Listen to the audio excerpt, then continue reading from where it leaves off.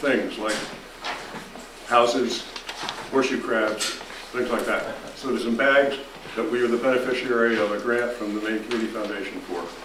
Actually, I took off my Maine Community Foundation vest, so I don't display my conflict of interest. This program had its genesis way back in the fall when we were talking about what to do with a spring symposium, and it led me down a very long and winding trail. And I'm wearing a name tag from the Citizen Science 2015 conference held in San Jose, California, the program for which is this thick with about, I don't know, 600 presentations or something. I couldn't go to all of them, but I did learn a lot about citizen science, and that's what we'll be talking about today. What I didn't realize was that Friends of Taunton Bay has been doing citizen science for 25 years now. We didn't always know what we were doing, but we certainly didn't know we were doing citizen science. So you'll hear more about that later on in the day. We have a nice array of speakers.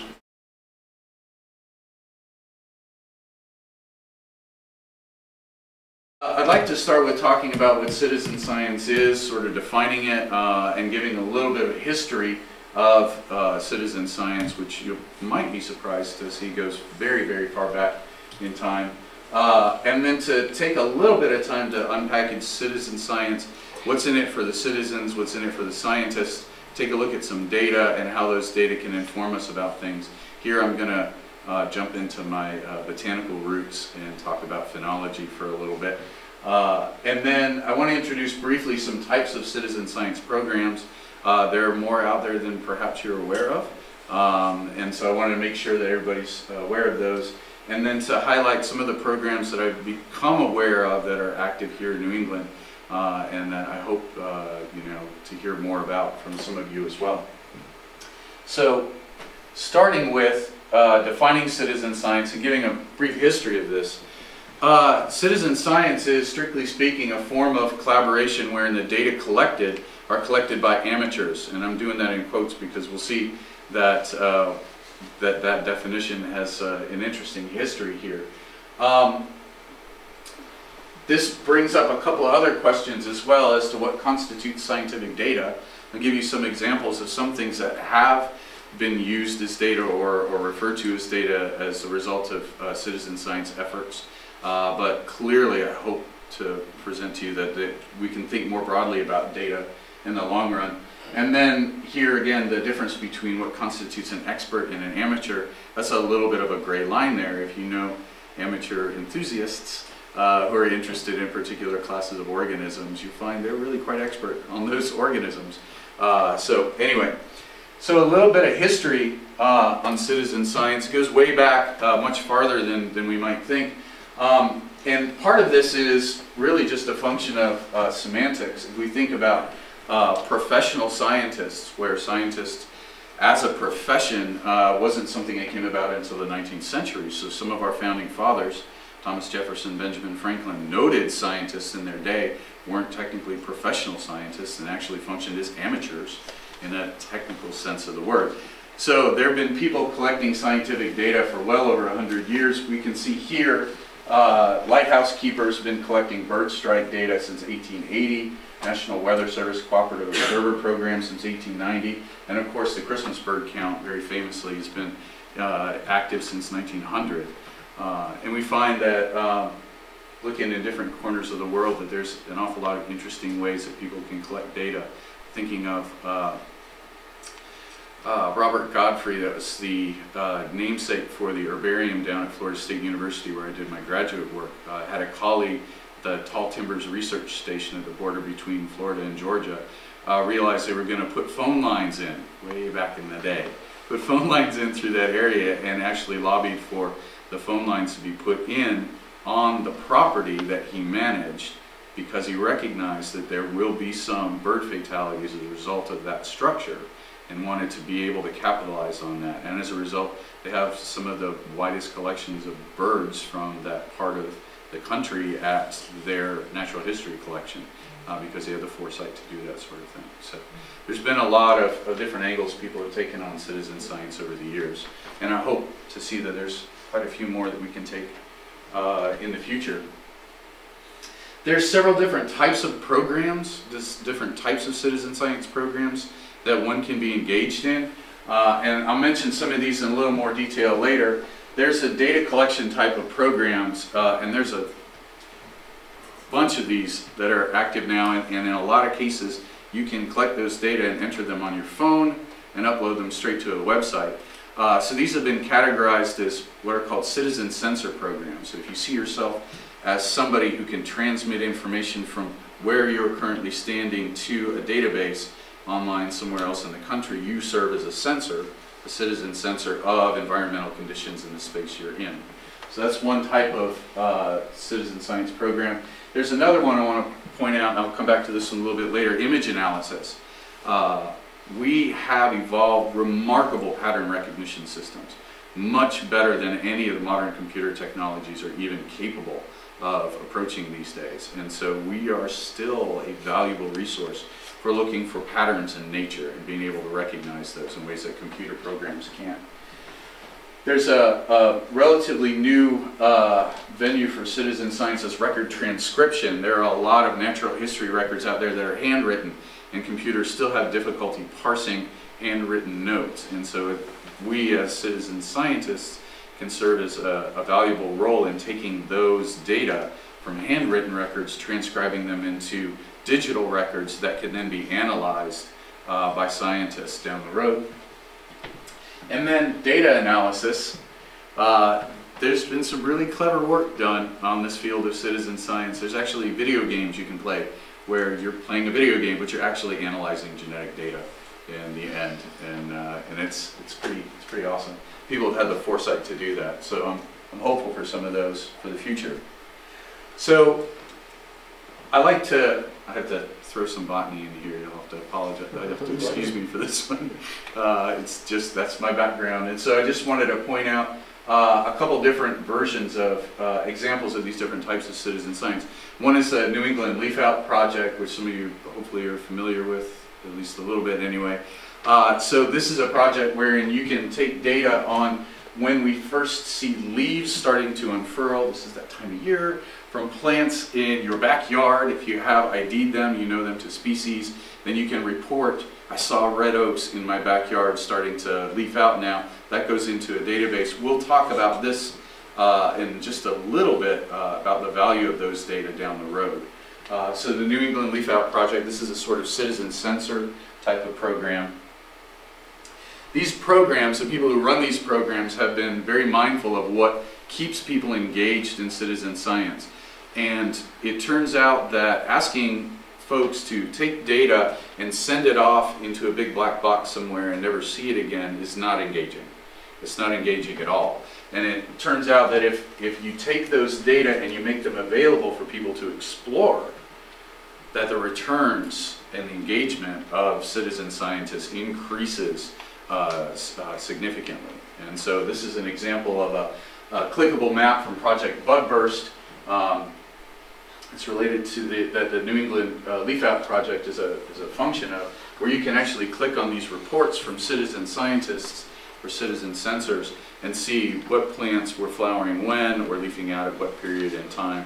And you can see how your data accumulates and how your data fits in with others. So this is an interesting angle to take on that. There's some other I think very interesting citizen science projects. I'd love to have more time to engage in these things because I want to see some of this. There are a lot of means for scientists to take in data that we really, frankly, just don't have time to sort through.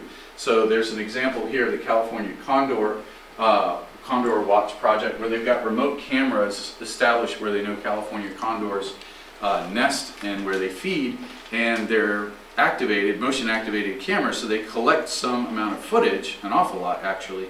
And so the citizen science project is to go watch the videos of the condors, take notes on their behavior, report that back through the website, and that informs the scientists about, in the example here, lead poisoning, which is something that these animals have to deal with in some part. So you get to watch California condors on video for some period of time, take notes and have a little bit of fun and learn from it. Something similar to that is the Seafloor Explorer. This one is a program where you can, again, based on our pattern recognition abilities, take a look at thousands of images that have been taken of the seafloor. And you can imagine cryptic animals like flounders hiding there in the sand that computers will never pick up on, but you can, if you have a keen eye and you develop your, I call the search image for that, pick up on that animal and report it from that image, then it becomes a game. And a lot of these programs essentially have the ability for you to earn badges and points, and so it becomes a competitive thing. You can get your friends involved. And so there's a lot of really interesting ways to dig into data. So this is data mining.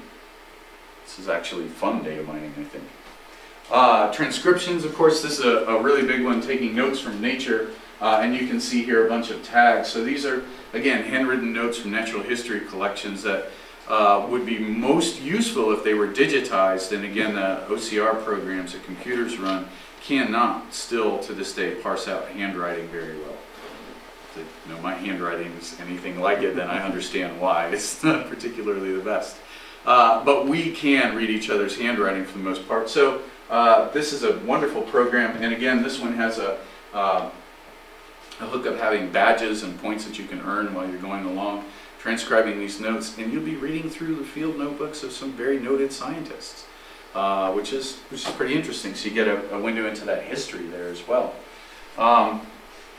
Their big push here is to improve our world, to take these data of natural history collections, transcribing them into digital form, allows scientists to look back over time at how things have changed, and I'll use phenology as an example of that in just a little bit. Again, you can earn badges, collect badges along the way, and share those with your friends. And that is contributing to science. Makes a big difference, right? So we're able to actually, and I'll make the argument a little bit, is a collective human enterprise that we should all be engaged in on some level. So this is making it a very real thing for people. There's some citizen science projects I mentioned that are like games. I want to talk about Fold It a little bit more later. This one has an illustrious history and has some very notable accomplishments. It's literally a game where people will fold a string of amino acids into a protein structure, and the best protein structure wins. And again, I'll return to this one in a little bit, but it's proved to be a very valuable resource for molecular biology and genetics work. Another element, and this is one that's more recent and rather unexpected, but people have realized that, you know, when you're outside and you see something cool and you take a picture of it, quite often your phone takes GPS data on that picture, and that metadata is uploaded to Flickr or these other websites. When you upload your pictures and say, hey, check out what I saw, those data can be mined by scientists to produce what you can see here, snapshots. So this is a map of snapshots of taken from Flickr with the search terms monarch butterflies, butterfly there. And it shows you where monarchs have been spotted in the continental US. And they were able to use these data to produce description of the flyways that these animals follow from their roosting grounds in Mexico all the way up here. This is just people taking pictures and somebody going into these resources and pulling those data out with the images and using the GPS data that are located with them to produce actual data. So just taking pictures is a good way to engage in citizen science, it turns out. So what I'd like to do is take a little bit, and I don't want to dwell on the ins and outs of this one too much because there's many other things that we really should spend some time talking about today, but I want to give you an example of how citizen science can actually help us, help both the scientists, the citizens, and us humans and the world around us in the long run. And so what I'd like to do as an example for that is talk about phenology, and I'll get to that in just a minute. But first, one thing that's worth thinking about is that citizen science data can represent very broad temporal and geographic ranges. As a scientist, I can only sample so many spots at one given time in a given season, but if there are an army of people, a whole array of citizen scientists out there collecting data through photographs, through notes, and contributing those data to a database that I can use for research, then I'll be able to get at data that cover the entire US or the world, as it turns out. So very broad geographic ranges, and that's, again, logistically and monetarily very difficult for researchers to do. So there's an estimate here that citizen science efforts to estimate bird and butterfly abundances save the French government a considerable amount of money. This was something their government estimated in order to support and promote citizen science's viable programs for their country. So $900,000 to $6 million worth of research funds that would have been used to that end in the long run. So it's got some definite benefits.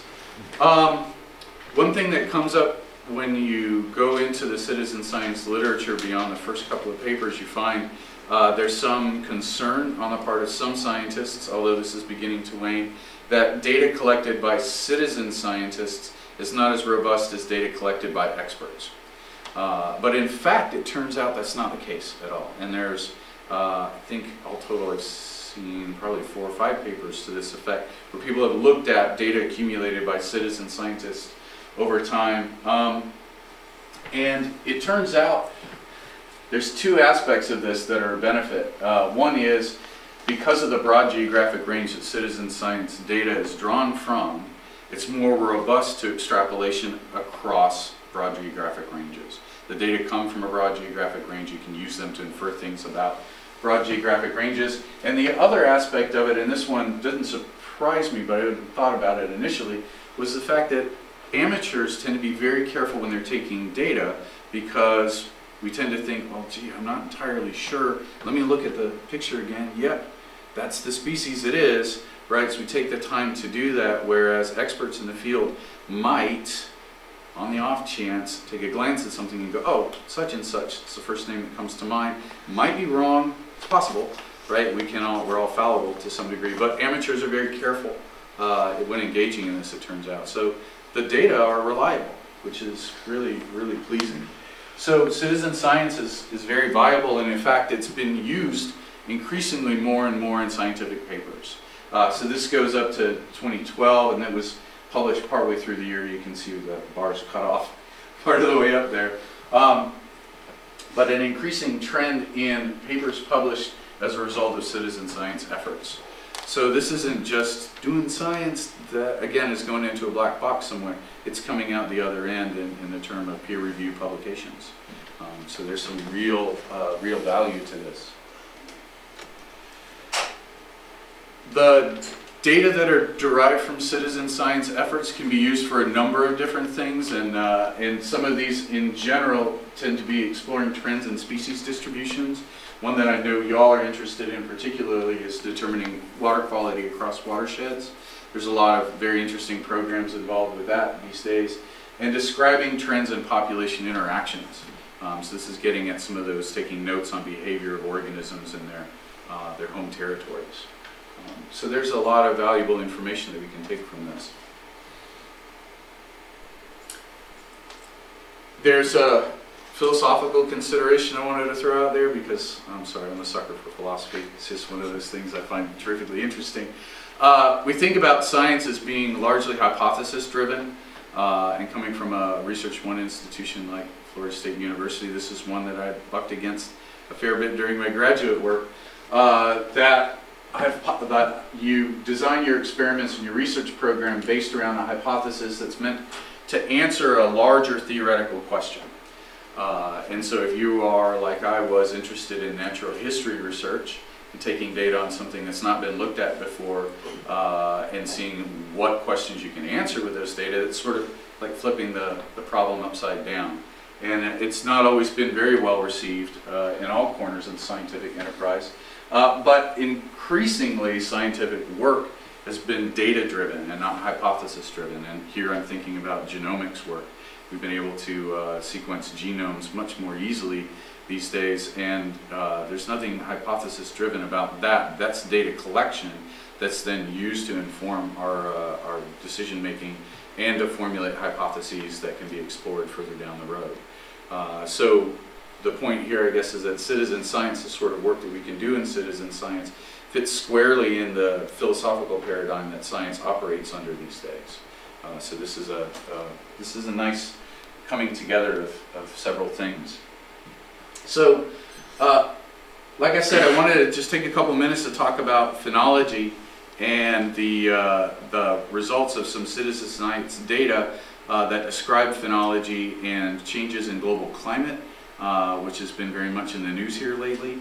So phenology, I should define as it's describing the life stages of organisms.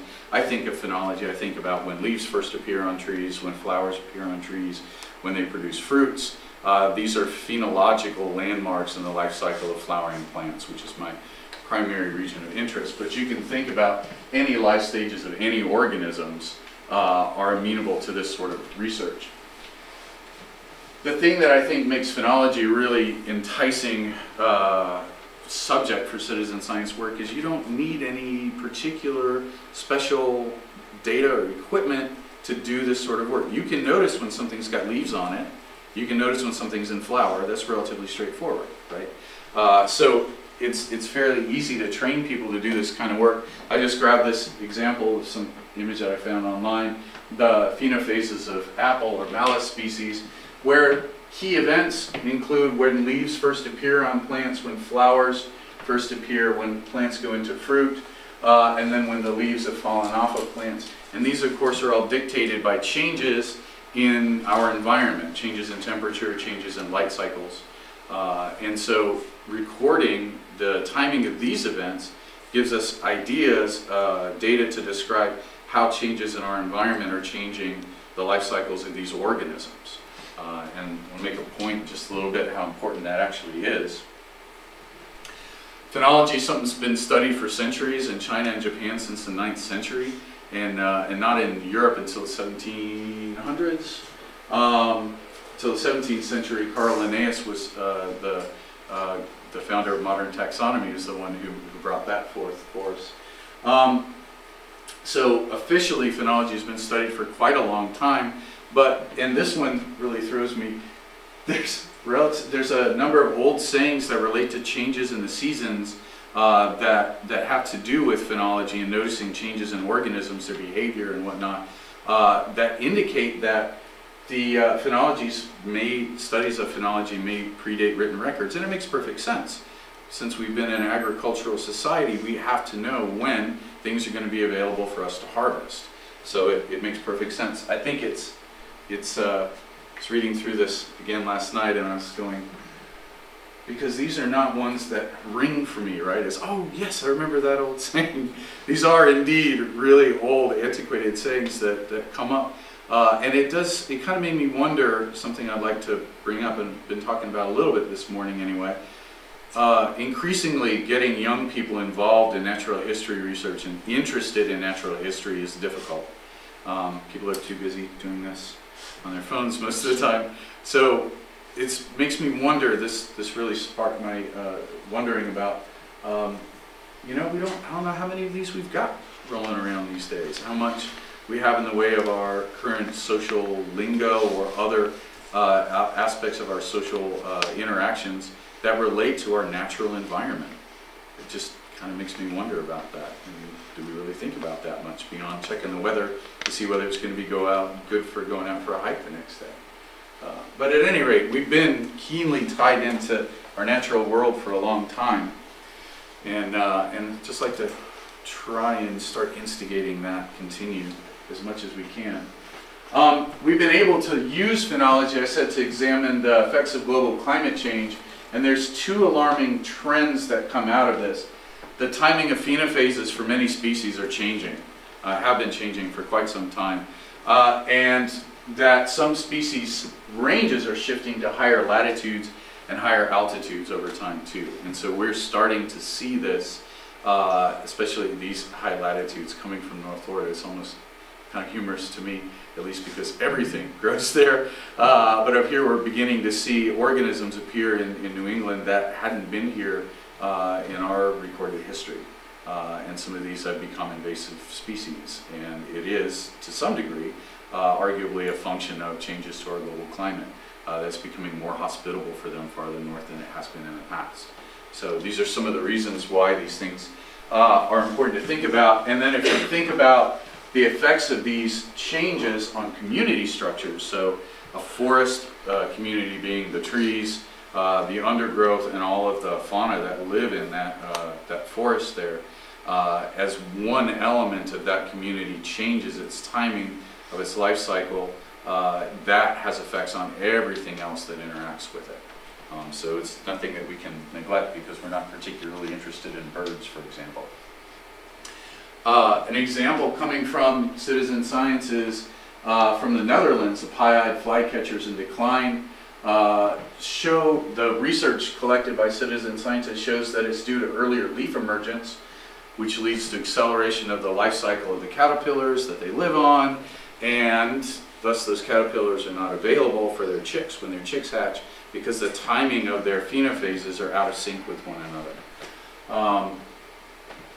The research that's been done in this shows that leaf out's been occurring 6 days earlier than 30 years ago, and we'll see this trend pop up from several different citizen science projects that alarmingly phenophases for plants are changing significantly. This is one that really piques my interest, is that the life cycles of flowering plants and their pollinators have got to be in sync with each other. The plants rely on those pollinators to ensure reproductive success. And those pollinators quite often rely on the goods obtained from those plants, nectar and pollen in some cases, to maintain their own lives. And so when flowers are not flowering, when there are insect pollinators around, has tremendous consequences. And I'm sure we've all heard about the impact that the bees in our country have been facing over time for several different reasons. And so we're hopefully keenly aware of the fact that bees are a very important part of our lives. Research in the UK, based on citizen science work, shows that some plants are in general flowering up to a month earlier than they were 50 years ago. That's a big jump in time. And so these are not little changes that have been happening. But it requires this long time temporal approach to be able to acquire the data that are necessary to describe this. So here's mean temperatures in February and March recorded at Blue Hill Meteorological Observatory in Massachusetts, where the line here in the middle shows the mean value for all of those data points across the graph. And you can see increasingly, measured from 1880 to 2000, an increase in temperatures in that region. And there's been a lot of work done here in New England, it turns out, historically by folks that we're all very keenly fond of. I guess Thoreau, right, did a lot of work, and a lot of his records have been able to be used to describe changes in phenological patterns of organisms, because he wrote down a lot of information there. So tied with these kind of data, we can get an idea of what's driving some of these changes. More conventional types of research looking at pictures of flowers and plants in flower from the Arnold Arboretum, and then voucher specimens that are located in the herbarium there show that, and what this graph represents here is a difference between flowering time from images in 1880 and flowering time in 2000, taken from specimens in the herbarium and taken from photographs, where differences, values that are below 0, show that flowering times earlier, closer to our time in this graph, shows this downward trend where flowering time has indeed occurred earlier over the past 100-year period here. So multiple lines of evidence pointing to the same sort of thing. Changes in our global climate are occurring, and those changes are reflected in differences in the phenophases of the plants that we rely on and that other animals rely on for their well-being. And it's been pretty interesting to go through some of this and see how some of these data have been acquired. Of course, I mentioned Thoreau. Based on those photographs and herbarium specimens and records of naturalists, so again, that transcribing records is very, very valuable.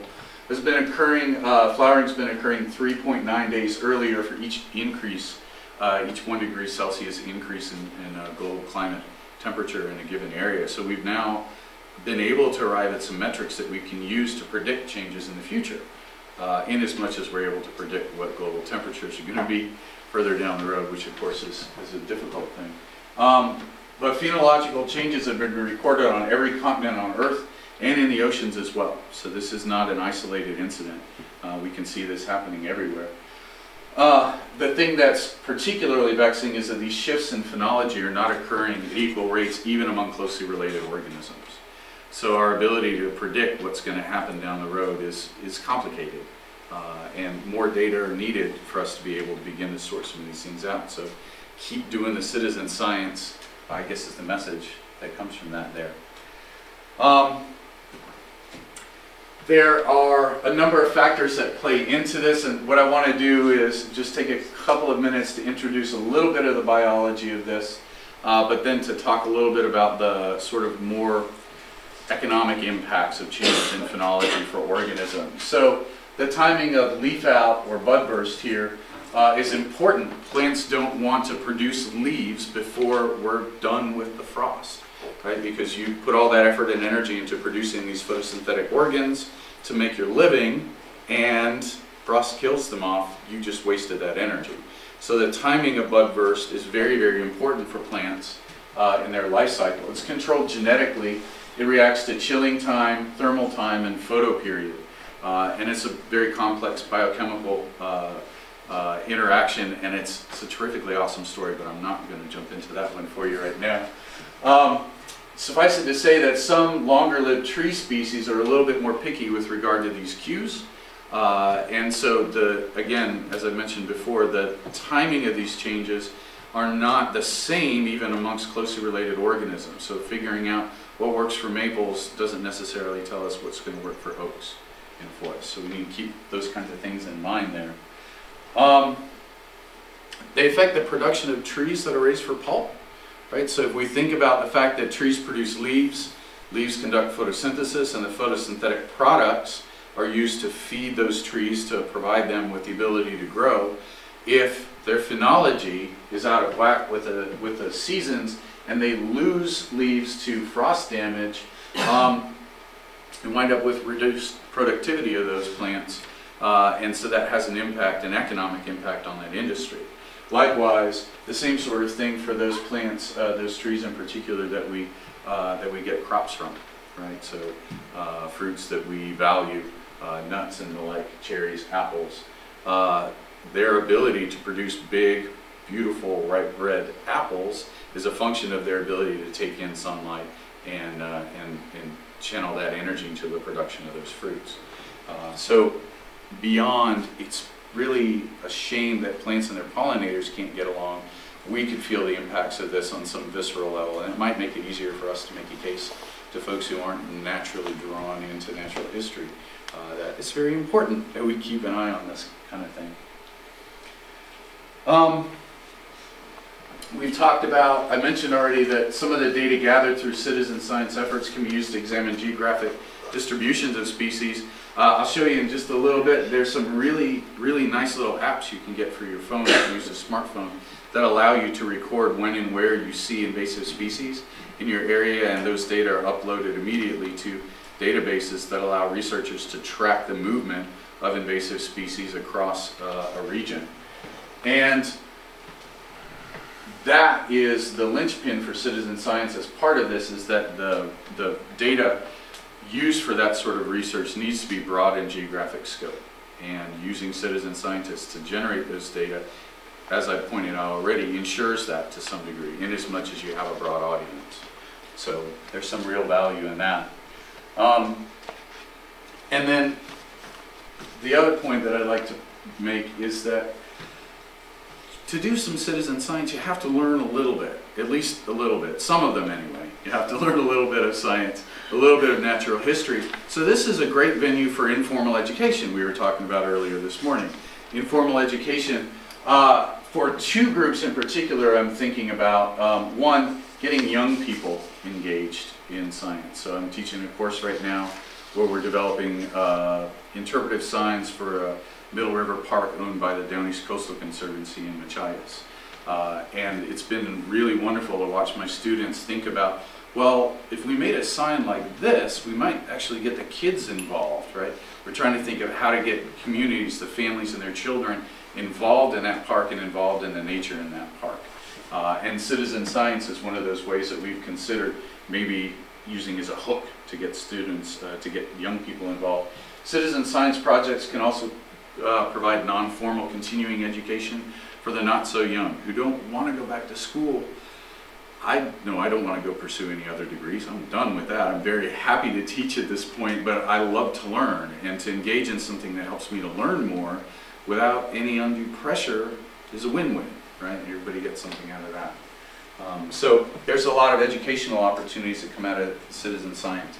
One of the sad facts that I stumbled across in reading about this in regards to science literacy is that recent estimates, and this is from a 2012 paper, recent estimates are that 3 out of 4 citizens in this country are scientifically illiterate on some level. And that's sad. That's something that could be fixed, right? And citizen science can be used to promote science literacy, which is what really piques my interest in it. It's also estimated by 2050 about 75% of the world's population is going to live in urban or suburban areas, right? More or less disconnected from nature.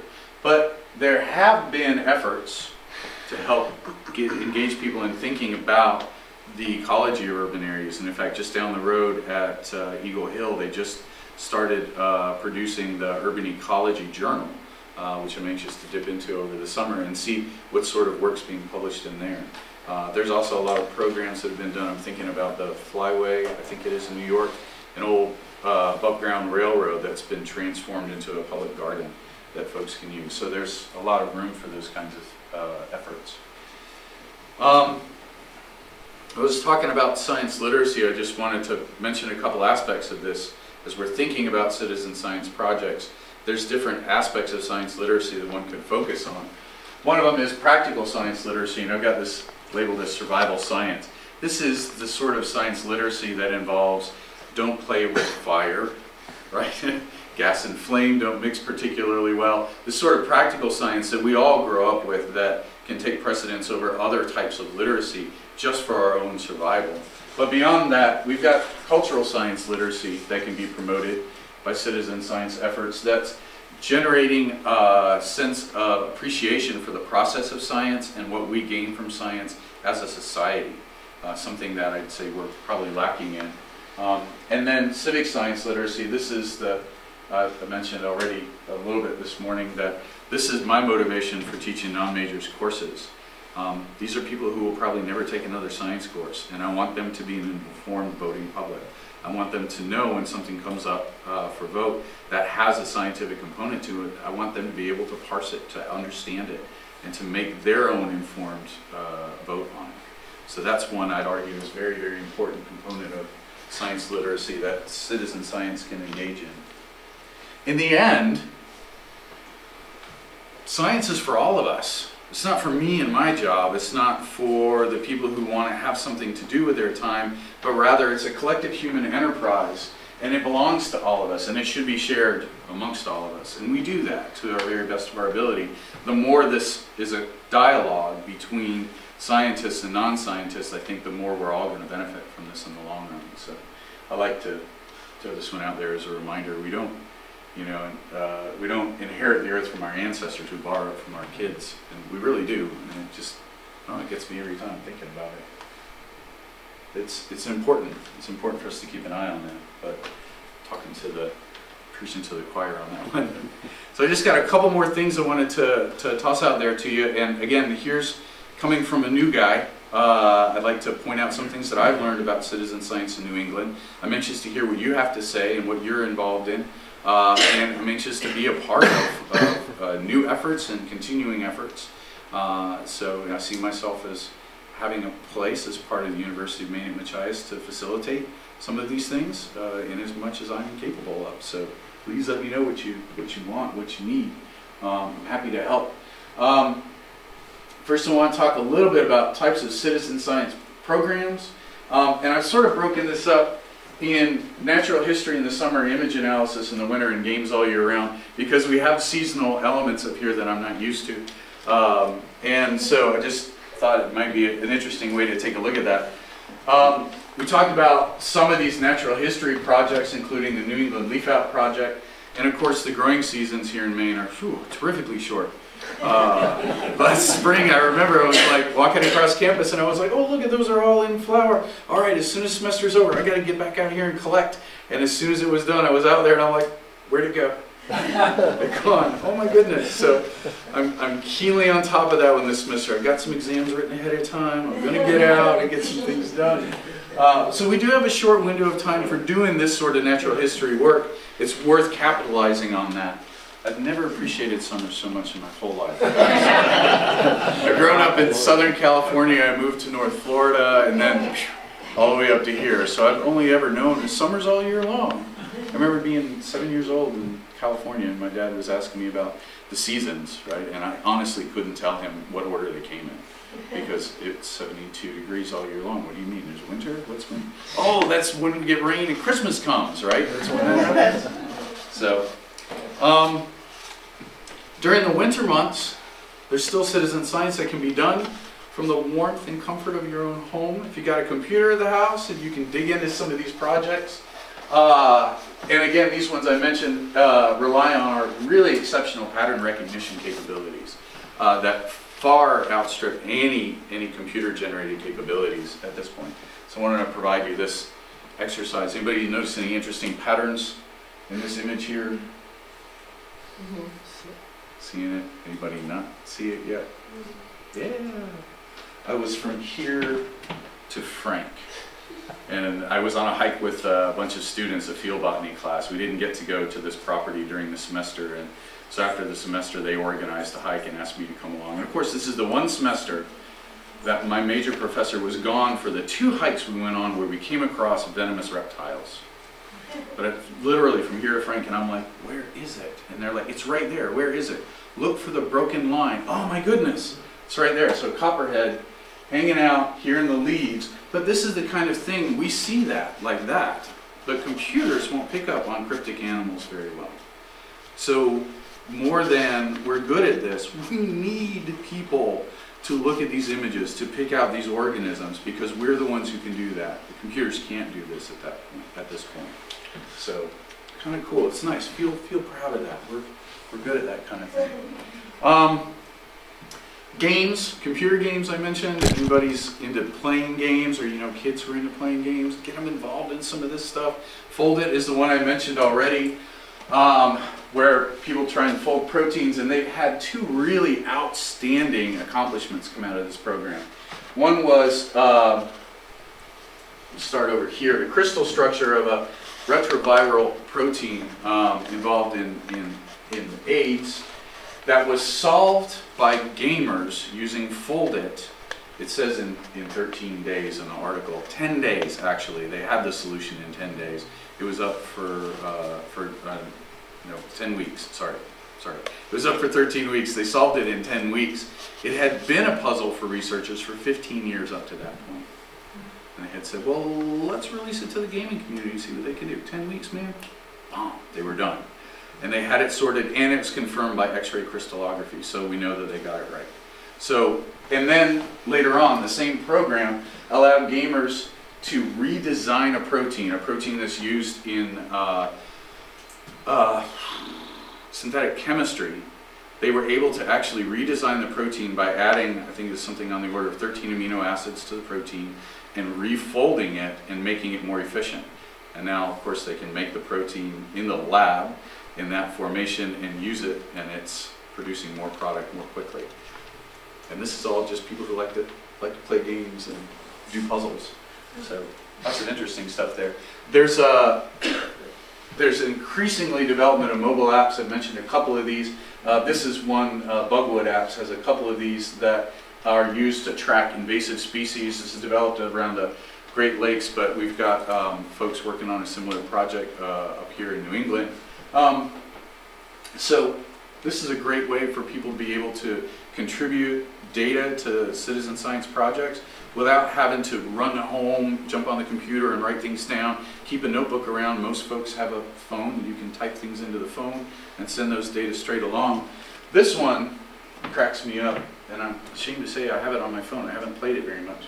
The figure I'm busy like crazy. But this is called Play to Cure, and it's essentially a game where you pretend you're in a spaceship and there's a bunch of dots out there and you're flying through these dots and you try and capture as many as you possibly can.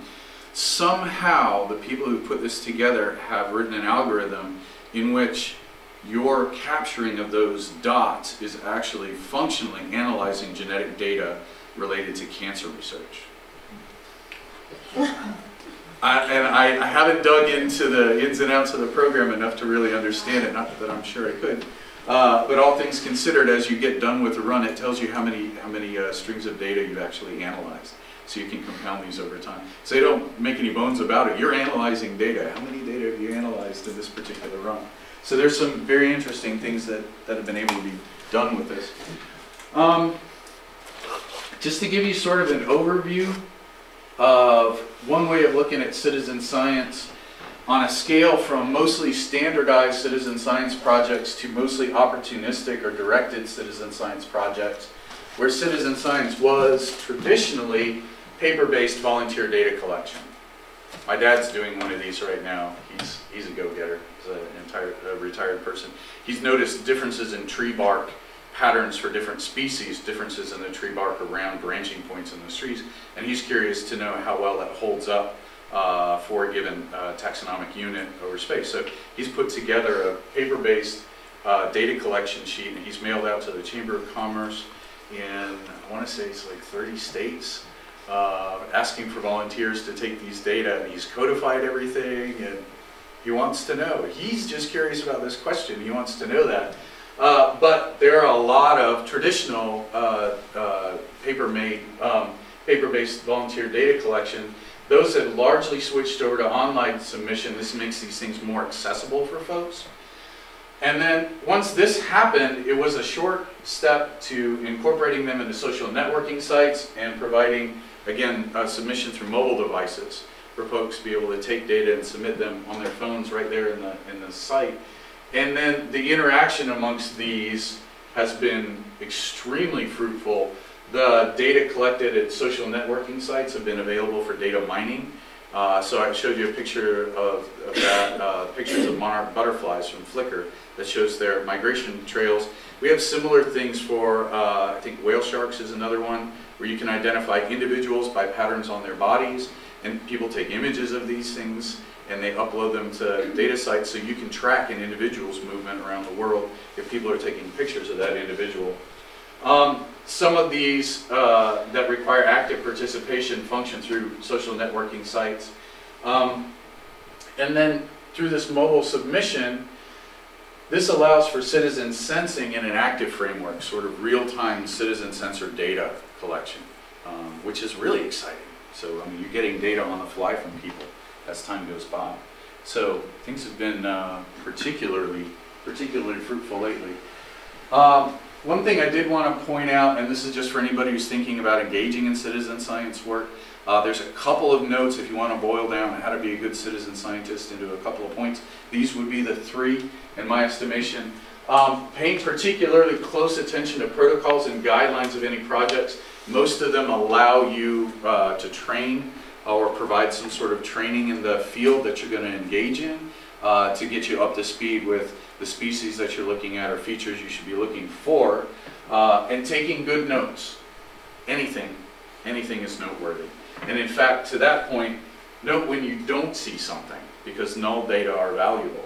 We don't see these birds in our neighborhood. We're actually having this conversation with Gail Krause on campus about mammals found in Middle River Park as we're building these signs, and she goes, I haven't seen the bats here in the last year or two. That's noteworthy, right? So when you don't see something is worth noting. And a lot of these sites allow you to explore the data that you're uploading. I showed you a picture of the clickable map from Project Budburst. Take some time and check it out. You know, maybe you'll find a spot where nobody's collecting data from, and that's where you go for a hike next Saturday, right? Take some data from there. And then, of course, I'll always try and encourage people to be an advocate for biodiversity. That's very, very important. We all benefit from that. So, just to point out a couple of programs that are going on in New England, I found the Stewardship Network online and perused that here recently. They've got a nice little catalog. So this is sponsored by the UNH Cooperative Extension, which is, if I understand correctly, is funded by an EPSCoR grant to Maine and New Hampshire. And so this this network provides contacts and information for 39 citizen science programs across New England. There are a ton of them. And you can sort by organism type, by how much commitment it requires from you, by which state it's in. And every single one of those has a valuable amount of information, and then a link to the project's website where you can get involved. They also have, and I would note this one in particular, as we're thinking about getting citizen science in a more formal way off the ground, they have the ability for you to submit projects there. So this provides a broader audience for people to engage. If you have a citizen science project, you can do it that way. So I've just done a little tabulating. Some of you know this better than I do, but I figured for those of us who are new to this, if we take a look across New England, Maine and New Hampshire, of course, as beneficiaries of the EPSCoR grant, in part, I expect, have the greatest number of citizen science projects going on. But we see a number of them all across New England. They range from a mix of programs that involve active participation. There's about 27 of those. That is, you've got to go somewhere and do something, right? To those that in which citizen scientists serve as sensors. There's a little bit of a blurry line between these two. There are some where you could set up water quality monitoring in your area. You do have to go to the monitor and record the values and then report those, but the monitor is, the equipment's actually taking the data. So kind of a hard call on whether that's citizen sensor active participation. And the level of commitment ranges from a one-time only to seasonal to ongoing, and some of them will take data from anybody at any point in time. If you get hooked, great. And if you don't, that's okay. You gave us some data. Thank you very much. It's great. And they have a simple web-based form, like I said, for submission of other citizen science projects. So I just grabbed, this is the spreadsheet that I put together to just kind of give an overview of this, and I'll make sure and send this along to you, Frank, so you have a copy of the PowerPoint. But we've got a number of these. You can see Christmas bird count, of course, has a long history of here in the U.S. and actually across the world, I think at least in the UK as well. And then a number of others that are focused on particular taxa. You can see some that require active participation. There's a couple in here where if you fish, to report qualities of the fish that you catch. I counted those as citizen sensor projects because I figure if you fish, you're going to fish anyway, right? So taking those data, it's something that you do incidentally while you're out there. So there's a number of different projects that you can see here, and all kinds of different ways to get involved, and some of them do span across the entirety of New England, so you know, it's good regional data that we can think about. I have a vested interest in proposing some citizen science projects. As the curator of the herbarium at UMM, we're currently digitizing our collection. I know Orono's gone far along the way with that one. I'm not sure where other institutions in the area are in regard to digitizing natural history collections, but I'm keen to see some of that work move forward. So this is the process of taking, say, for example, pressed plant specimens that have labels that contain data of when they were collected. The specimen itself will tell you if that plant was in flower at that date in that place, whether it had fruit on it or not.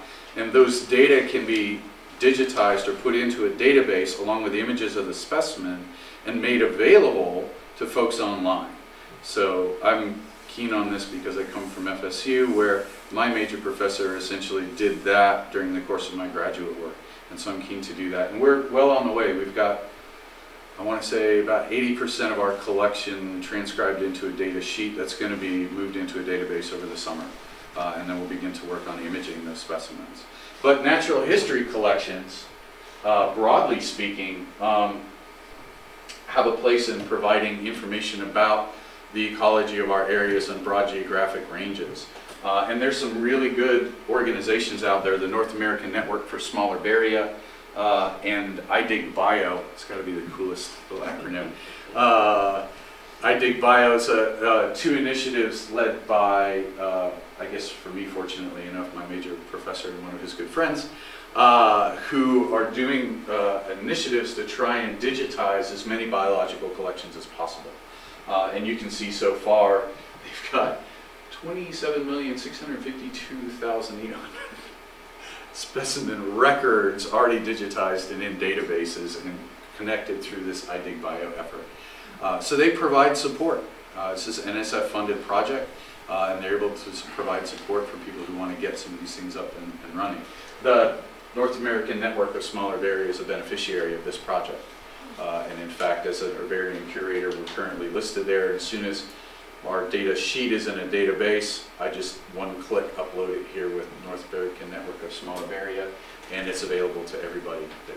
And these folks, incidentally, were really keen when they found out I was from Maine. They were like, oh, we don't have a database from Maine yet. It was like, we'll get it. We'll absolutely get that rolling.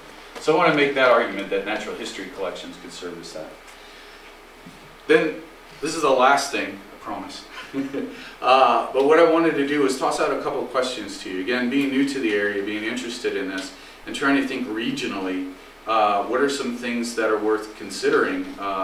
And some of these there may be answers to already, and I just don't know them, so I wanted to throw them out there, so forgive my ignorance if you would. I have to wonder what data from different citizen science efforts would be useful in collaborations toward conservation and preservation. Someone's collecting data on birds, someone's collecting data on plants, someone's collecting data on insects. All these organisms interact with one another.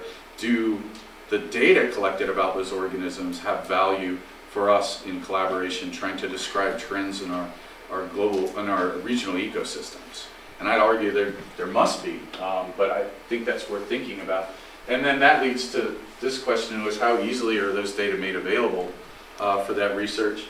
And how often are reports made of these data collectively? Is there an entity in place to coordinate this work? So if we've got a number of natural history organizations in New England that are interested in monitoring environmental quality, is there a body in the region that looks at the output data from these organizations and develops recommendations based on it? I assume to some degree, but I don't know with what regularity. So again, all questions here at this point. I just wanted to raise them. So as a partial answer to that, there is an organization called DAREN, Down East Education Research Network, which is trying to do some of that. They've had 4 convergence symposia where they brought together land trust people and science people, and that will now be housed at CERC. They've become the financially sponsoring organization. Right. And it's, I think, attempting to do what you're talking about. Right. So far, they've been collecting, they're having group presentations, but I don't think there's been any organized data collection. And maybe somebody from CERC can say something about where that's headed. Right. And I had, thank you for bringing that up, because I had noticed that as you had sent along information to me that there's quite a bit going on. And again, please forgive my ignorance. This is just being new to the area, but these are just considerations I thought would be worth thinking about if they're not already on the table. Somebody at CERC said that if DAREN hadn't existed, CERC would have had to create it. So, gotcha. Yeah, yeah. That's a good thing. Yeah. So, I'm from CERC. Thank you. But on the megadata side, like eBird and climate sensor information from across the country, NOAA, we are engaged now, and I'll talk a little bit about this in my presentation, but we're taking brown down information, songbird movements, raptor movements, all that stuff, and we're putting it together with this corporation called EMC. Okay. They're a huge big data corporation. They have 63,000 employees, but they took on a project through Earthwatch and the Scoot Institute.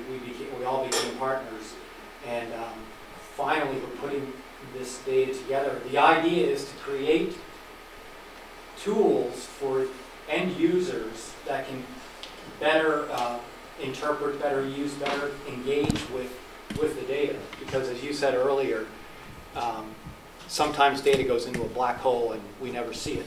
This is to get the casual observer who's going out there looking at wildflower blooming times or leaf out, whatever. We're putting all of that together and creating these, hoping to create these new visualization tools. And we think that will cycle around to bolster engagement at all different levels. I'm so glad you It's in its infancy. We just started that this past year. The Darren stuff is I don't work with that exclusively, so I'm not as conversant about that. But I do know that we at CERC are taking on a lot of things. We're also the fiduciary responsible for this new Citizen Science Association that's global, which Frank experienced when he was at San Jose. They were sponsors of that particular conference. So there's quite a lot going on, and I'll touch a little bit on that in my presentation. I'm so glad to hear that. Thank you very much. Any questions or anything? That's what I've got for you.